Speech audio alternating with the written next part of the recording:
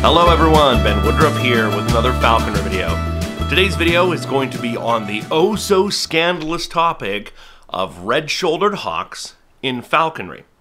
This is a subject that I have had many of you constantly remind me that you would like me to do a video on this. And I'm finally getting around to doing it. It's a subject I feel quite strongly about, and I'm hoping to do it some justice. Now, normally this species, you'll hear two extremes. You'll hear people say, you know, oh, what a fascinating species. I would really love to try one out. And you hear the other extreme of people like, there's no way you can successfully find, they're worthless, blah, blah, blah, blah, blah. And there's these two extremes. So I want to talk about the species. I want to talk about positive attributes and also talk about negative attributes and kind of leave it up to you to decide and give you my spin on things. But this is a species that really is a cool, unique species.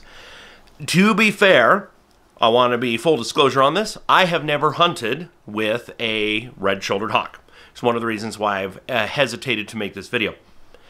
I have worked with them in rehabilitation and education and seen them extensively in the wild, watch how they work. And I know other people who have used them in education and who have successfully used them in falconry. But I have not used one as a falconry bird. So you might say, well, how can you weigh in on this? Well, falconers are rather opinionated, and in all fairness, most of the people who are the naysayers, who are most anti-red-shouldered use in falconry, also have never attempted to fly one. It is good to keep an open mind in falconry. It is a very good thing. So with that in mind, you got to think about American falconry, especially United States falconry, is very strange because it has no history. Falconry's a thing, let's do it. That's what American falconry is, pure, stupid, and brilliant all at the same time. Almost every other country in the world has some level of history in the sport of falconry, and there are traditions where the landscape, the usage, the prey availability shaped what it is. For example, in Mongolia, you mostly see saker falcons and golden eagles hunted. Hunting a kestrel there would not make a lot of sense. You could. There are kestrels in Mongolia, but it's like, why? Every region kind of seems like, you know, hunting peregrines on red grouse in England and Scotland is very, you know, fancy, wonderful, high-caliber falconry. And why would you use a member of the buzzard family, the buteo family, like a common buzzard? It wouldn't make sense over there, traditionally. And so these traditions, as falconry is sort of a trade, there's like blacksmithing, you know, master-apprentice sort of thing. As these traditions were passed down in different regions, they shaped which species were and weren't flown. I mean, like even most Middle Eastern countries fly almost exclusively large, beautiful falcons. And they don't even touch hawks. It's like, why would we go after hawks? We're hunting bustards with falcons. Why would we use a hawk or an eagle? Doesn't make sense. America didn't have that. And so, in its infancy, American falconry tried out a lot of crazy things that wouldn't be done in other countries, like trying to actually actively pursue game with owls, or the biggest success would, of course, be the Harris hawks. American falconers said, well, here's this broad-winged kind of gangly bird, but we think it has a lot of potential. Let's try him out. Who's to say we can't? We did, and now Harris hawk falconry has altered falconry all over the world. It's been adopted as a wonderful thing. So it's always good to keep your mind open. If you go through my videos, if you follow my channel, if you go down the playlist, if you want an extreme example, watch my video on flying harriers in falconry. And that's, in my mind, about as extreme as you can get at pushing the envelope of falconry in strange birds that seem like they wouldn't be good for the sport. Keep an open mind. It's wise to keep an open mind. Kestrels are a wonderful example of this. Kestrels, American kestrels, tiny birds, tiny feet. They mostly hunt insects. They hunt rodents. They will hunt birds occasionally in the wild. They don't have long pursuit abilities. And the old world kestrels were traditionally viewed as like, they're not gamey enough. We're not going to use them. But American falconers had them available. And so with digital scales where we can fine tune the weight management, kestrels have been proven to be serviceable hunting birds. They're never going to be a merlin. They're never going to be a peregrine, but they're not trying to be. You can still successfully hunt with a kestrel. And that, of all the species I see in the United States, that is a species I see being used more and more and more. Never would have guessed that 30, 40 years ago. Certainly wouldn't have guessed it from another country 1,000 years ago. So keep an open mind. And I'll try to do justice to address both the negative and the positive on this species. The red-shouldered hawk itself is usually a very colorful bird. It is gorgeous. The name is stupid, red-shouldered hawk, because its shoulder isn't red, its wrist is red. But red-wristed hawk seems kind of silly. That region on the wing folded up is in bird identification terms called the shoulder, even though it's the wrist. They don't get those bright, intense red colors until they are over 1 year old. But they always have the really well-defined banded tail. They're definitely not stripes. They're intense black-white bands. And they do become more defined as an adult bird, but they're there and noticeable in a first-year or passage bird as well. If you're not familiar with a lot of the vocabulary used in bird watching and biology and falconry, the red-shouldered hawk is a member of the boodio family. The boodios are the soaring hawks. The quintessential example of a boodio would be the red-tailed hawk. Red-tailed hawks are just giant football-shaped birds sitting on telephone poles, sitting on trees, just kind of looking around, typically looking for a rodent to just dive down on. It's like a watermelon falling off a phone pole and catching them. Not the fastest of raptors and not the most agile. So ferruginous hawks are also a member of this family, the bootios, as well as the red-shouldered hawk. Now the bootios, and again, if you're watching in other countries other than the United States, the term buzzard and the term bootio are synonymous. Americans, we screwed that up in our own localized vocabulary and we use the term buzzard to mean vulture, which is completely incorrect. But a buzzard and a bootio are the same thing, okay? So buzzards or bootios in almost every other part of the world traditionally was viewed as a less desirable choice for a falconry bird, for a hunting bird, because they were viewed as slow, they were viewed as lethargic, they were viewed as not very gamey, and most of the time you see them hunting rodents. It's like, well, I don't want a mouse killer, I want a falcon that will catch a grouse or a goshawk that will catch a pheasant or a rabbit. And that was sort of the understandable attitude, especially when falconry was much more in the old days about actually providing a meal for your family, not just a hobby or a sport on the side. So that's an understandable view. But again, this is one of the things where falconers in America are like, well, we've heard of falconry in other countries. Let's try out what's available. Red-tailed hawk. Oh, that's close by. I'll get one of those. Early falconers in the early 1900s proved, wait a minute, a red-tailed hawk may in the wild be a bit lethargic and easygoing, a lot of gliding, a lot of soaring, but with proper training and proper weight management and proper exercise, they're wonderful hunters. Red-tailed hawks in many states have been proven as agile, fast squirrel hawkers that will dive through the trees, really dense trees, and catch, big old bushy-tailed tree squirrels. Pretty impressive to watch. And they've been used to hunt cottontail rabbits, as well as here in the West, jackrabbits. I'm always amazed by it. Eastern redtails are bigger, typically, than the Western redtails, but we have these giant jackrabbits here in the West, and we use our much smaller red-tailed hawks to hunt these much larger rabbits. So it's kind of a misplacement of size, but and it's amazing to watch what a wild redtail may look lethargic, and then you see, oh well, we're taking this trained redtail and catching a jackrabbit. It may chase for several hundred yards. a good fit bird. And a jackrabbit is an impressive game animal. And so a bird that seemingly has attributes that make it not up to par for the needs for a hunting bird, given effort, given a fair chance, given proper weight management and exercise, proved to be amazing. Now, because that, before we're jumping into red-shouldered hawks, let's take a look at red-tailed hawks because they actually teach us something about red shoulders. The range of red-tailed hawks is expansive. Look at the map and you see, wow, they live in states that are open prairie, states that are mountains, states that are deserts, states that are hardwood forests, states that are softwood forests, and even into the tropics, from the tundra to the tropics. So the red-tailed hawk is an extremely adaptable bird. It is true that red-tailed hawks often are targeting rodents, but, you know, reptiles, birds, waterfowl, whatever they can find within their range. A lot of big cities have red-tailed hawks that almost exclusively hunt pigeons. So it's an adaptable species that's able to take on a large amount of prey. Now take a look at the range map of the red-shouldered hawk. It's very different. Now, red-shouldered hawk is a boodio.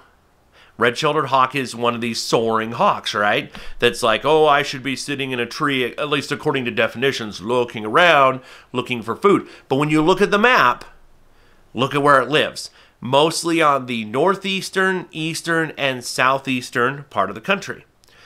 Now that's going all the way up into very cold territory, all the way into the tropics, and seemingly randomly also in California. It's like, why is there no connection there? And I'll tell you the answer in a second. But they're in a very weird range from tropical to tundra, but not in the open country. Now, yes, they can hunt a farm field, but this should be a clue. Everywhere they live is fairly forested, but not typically fir, pine, or conifer forests. They're typically in hardwood forests, maples and oaks, and these are the kind of trees that they want to live in that are often denser and are deciduous. So in the wintertime, they're losing their leaves in some areas. This is important to understanding what this bird is and how this bird operates. Because it is true that red-tails live in these same regions and will, as I mentioned with squirrel hawking, are capable of diving through fairly dense trees. But the red-shouldered hawk is very much a accipiter version of a boodio. Now, the accipiters, if you're not familiar with them, like in America, are the goshawk and the Cooper's hawk and the sharp-shinned hawk. All three of these birds have very short, rounded wings and long, oversized tails. The shorter wings allow them to dodge through branches much easier without breaking a feather, and the longer tail makes them more maneuverable. Well, red-shouldered hawks have a build much more like that of an accipiter. So even though they are a boodio, they're built for a more accipitrine way of life. They're built for more agility. They're built to live in denser forests.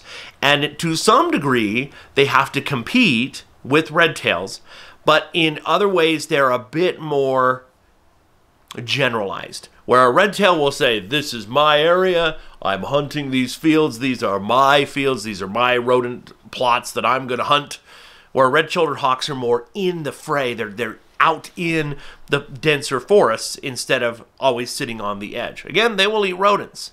But red-shouldered hawks are like if you crossed a red-tailed hawk and a goshawk and a caracara. It seems a bit strange. Caracaras are the ground dwellers that hunt a lot of invertebrates and amphibians and lizards and stuff. And that's really kind of, they fit that role. Their abilities are very strange. When you watch them fly, when you watch a red-shouldered hawk fly, it's very different than a red-tailed hawk. Red-tailed hawks soar and glide, and then they'll flap. Now, of course, one that's hunting will, but a regular red-tail is just, right? A red-shouldered hawk flying casually has a much more rapid wing beat. It's much more like an accipiter. I live in Utah, where we aren't supposed to have them. And every 3 or 4 years, I will see one here. And every time I'm like, what? Why is there a goshawk on a farm? you know, just like an open country. And then because I see the wing beat, and I'll think it's a goshawk or a large Cooper's hawk. And then I'm like, oh, wait, that's a red-shouldered hawk. They are capable of going much faster. Now, remember, if you live in an area where you have them and you see one and they seem fast, that is a lethargic, well-fed bird that isn't exercised, it isn't having any weight management applied, and so it's not motivated to fly and show you its top speed. And even not showing you its top speed, they are much faster, more agile, and more nimble than a red-tailed hawk. Now, these forests they live in, they will hunt just an odd mix. They will hunt snakes and frogs and lizards and all the rodents, but they hunt birds, they'll hunt large insects, they'll hunt whatever seems to come available. And the forests that they live in are incredibly productive. The biodiversity available is just through the roof. And why make your life more challenging? You know, a falconer might say, oh, well, they're not as spirited, they're not chasing after this or that, and well, you know what? Why? It's just kind of like getting mad at a bald eagle or a golden eagle for eating a fresh roadkill. What are they, a vulture? It's like, no, that's a fresh, easy, free meal that they don't have to kill. Take advantage of it.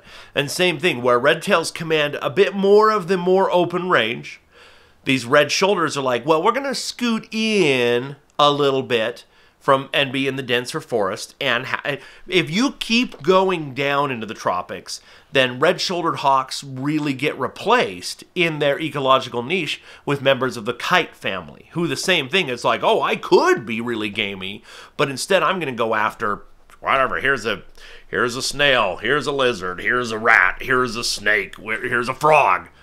Red-shouldered hawks will often, especially in the southern part of their range, are going after these species.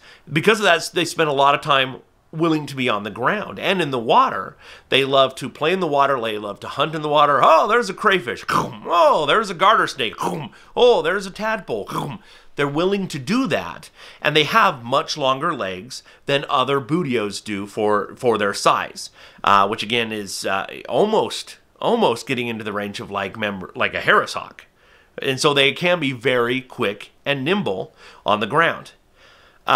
My favorite, I've seen red-shouldered hawks I've seen them in Canada, and they were all poofed up, and they didn't look nimble at all. And I knew, well, you're poofed up, but they just looked like, I am a watermelon, don't make me move, it's cold.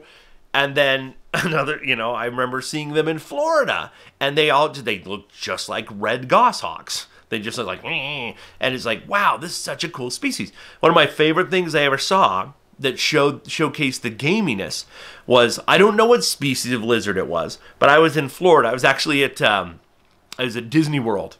And I was sitting there in their animal kingdom, and I'm sitting there just eating some breakfast and watching all the other wild birds that came into this little pond. And all of a sudden, I see a red-shouldered hawk. It was used to people because it's Disney World. And it goes and it lands on the bars right by me. I'm like, oh. And I tried to get my camera out and film it, and all I got was blurry footage of this. And it's looking on the hunt. This was in January. It was surprisingly cold.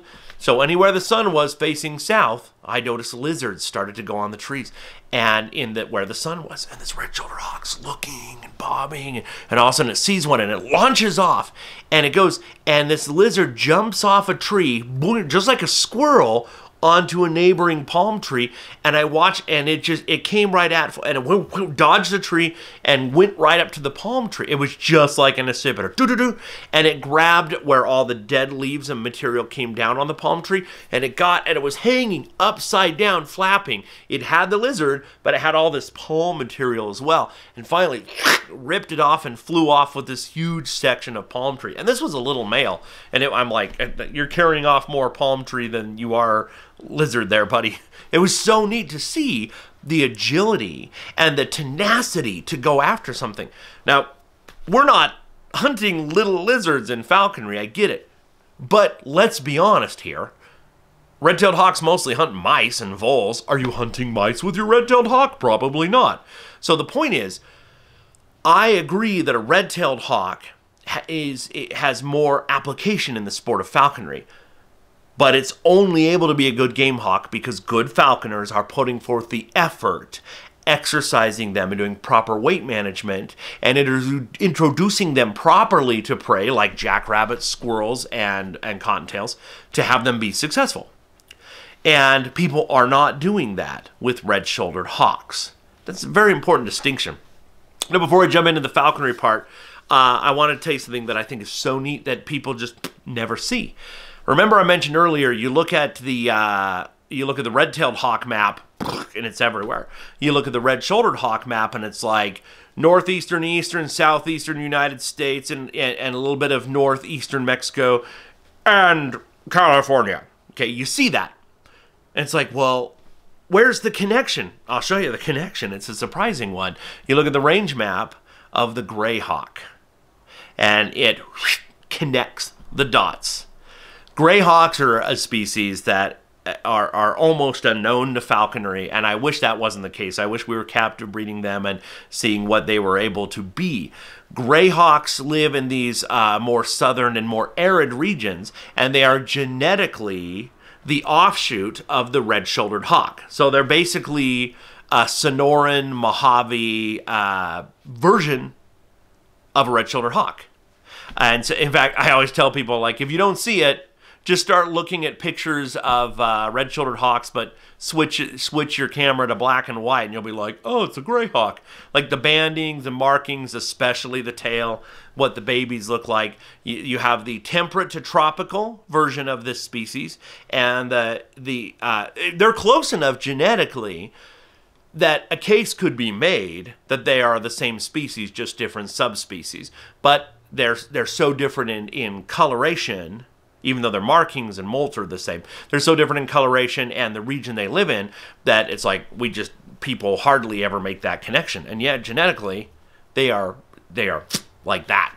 And so, who knows how, when, where, what, but you have them over here, you have them over here, and this in-between is connected by the gray hawk, which you could just call the Mexican red-shouldered hawk, in my opinion. I mean, that's just my views on taxonomy, but I think that's kind of an interesting connection there. And they're filling the same roles.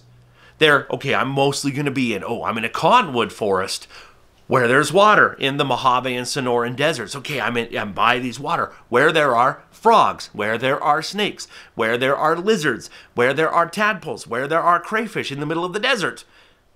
Gray hawk is hunting that exact same ecological niche. That's a microbiome only along riparian corridors that have cottonwood trees in the extreme deserts of Mexico and the extreme southern United States. So I love them. They're so exciting. But back to the red-shouldered hawks. I want to talk a little bit about them in falconry and pros and cons to them. A lot of people will say, well, they're small. So is a kestrel. That doesn't stop us from hunting with them. Size, Yoda says, size matters not if you want to go that route. I think it's funny that a big female red-shouldered hawk is larger than a big male goshawk, and I've never had a hard time taking down full-size black-tailed jackrabbits with a male goshawk. So you've got this little male goshawk that can do it, but you're saying size-wise a female red-shouldered can. It doesn't add up. It might be a bit of a challenge to manhandle them, but that's you rush in and help them out. So yes, that's a legitimate point to say they're a bit smaller than red tails. I agree. If you took a well-trained red tail and a well-trained red-shouldered, a red tail's going to have probably a lot easier time tackling a big jackrabbit.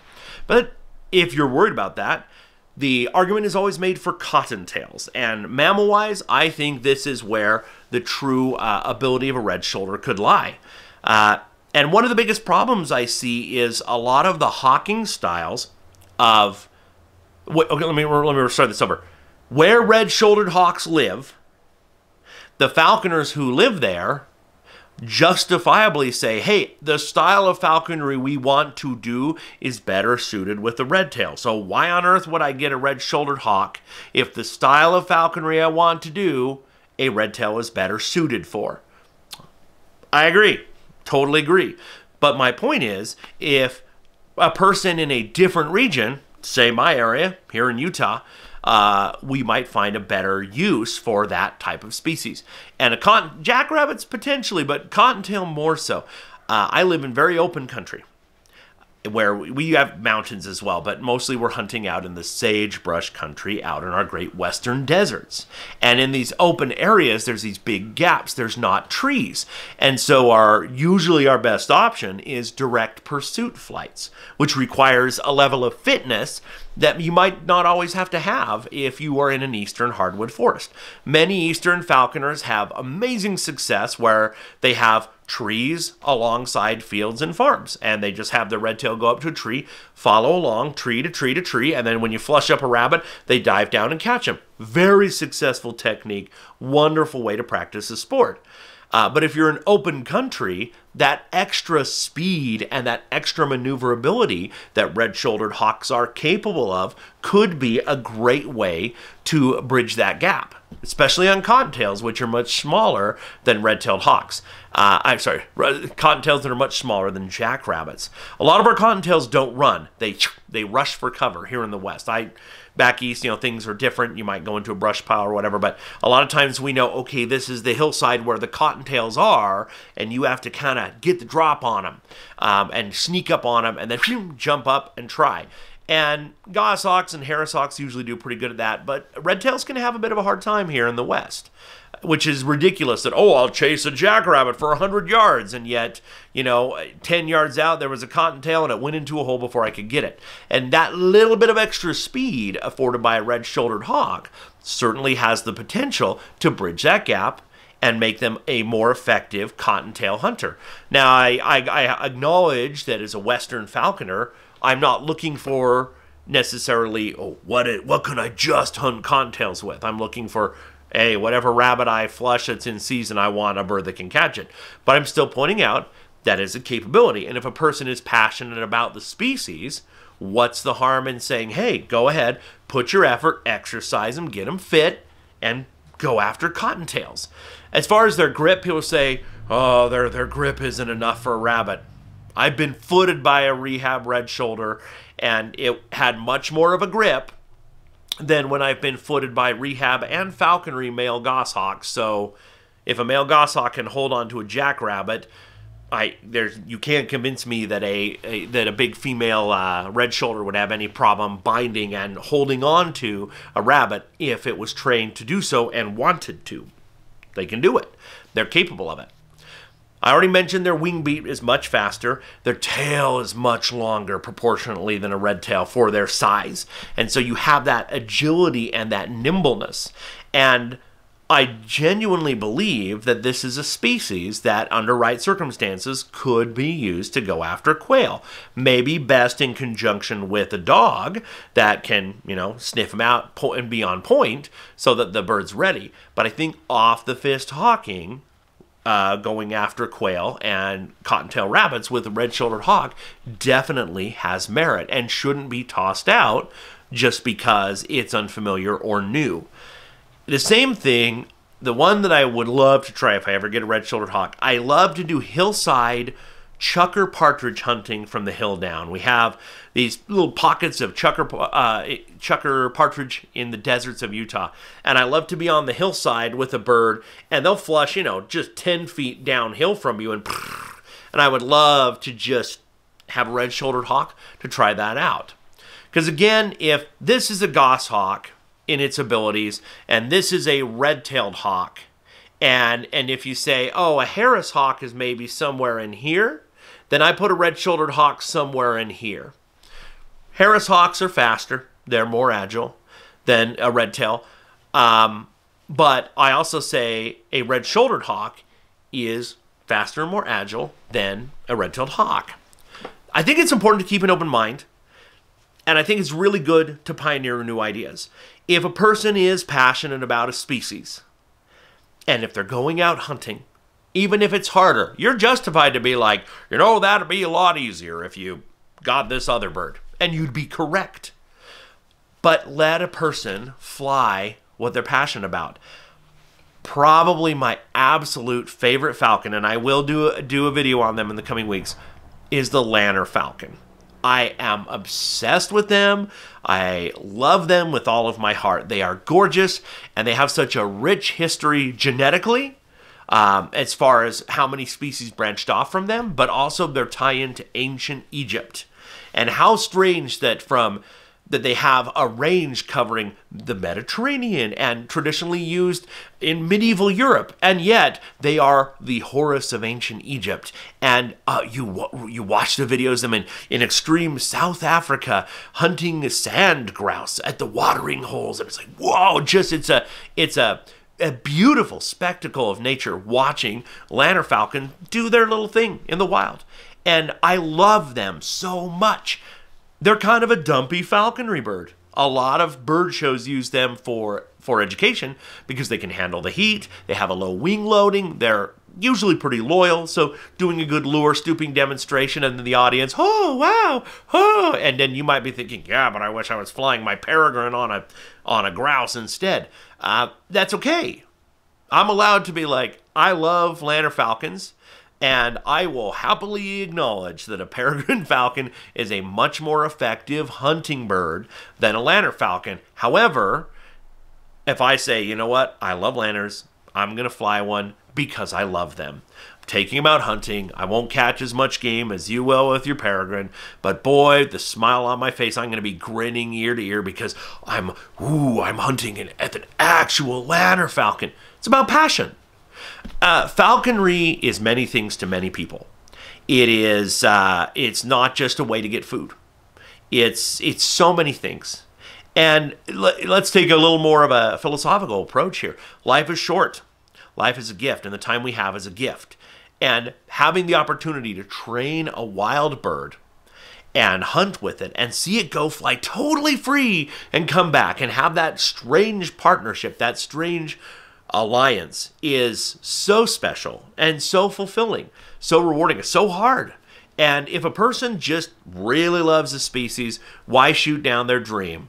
And if a person can take a red-shouldered hawk and put in the proper time, the proper weight management, and the proper exercise and introduction to prey, why not say, hey, good luck to you. You'd have more luck with a red tail, a Harris, or a goshawk, but I wish you the best of luck, and I hope you have a lot of success in the field. Why not have that kind of an attitude? That's my attitude about it.